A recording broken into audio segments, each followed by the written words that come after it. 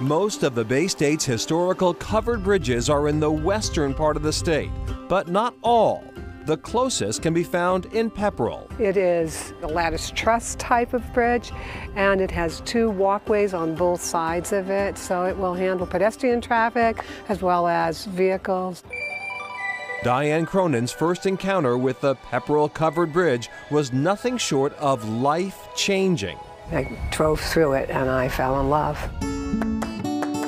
Next thing she knew, this former IT professional was moving to Pepperell and opening a gift shop, the Covered Bridge Country Store. Because you can throw a stone at the covered bridge right in front of my store.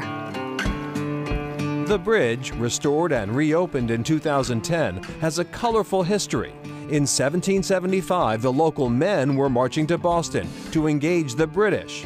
In their absence, Prudence Wright assembled a militia of women armed with pitchforks and captured 2 loyalists at this bridge. 20 minutes to the south, the last covered bridge on our road trip gives us a chance to cross the mighty Malpas. The mighty Malpas, yes, this is the mighty Malpas Brook. We've come to the Bull Run restaurant in Shirley. This old roadhouse, best known for its lively concerts, historic dining rooms, and the legendary Egopantis. The odd creature, allegedly killed while sipping from the mighty Malpas, now mounted over the fireplace. Just kind of the quirky Bull Run thing. We meet owner Allison Tachi out back on the Bull Run's covered bridge. Built in 1971 to access a parking lot, the bridge has turned into a destination in itself.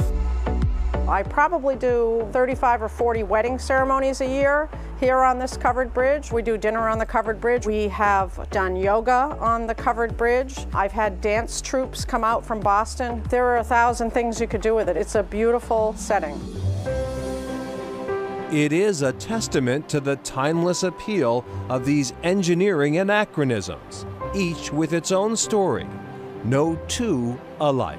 There's whole clubs devoted to just going to see covered bridges and to collect pictures of them. I think it's because they are increasingly rare and unique, and people are fascinated by what's different, what's unique. There's something romantic about a covered bridge. It's a bygone era.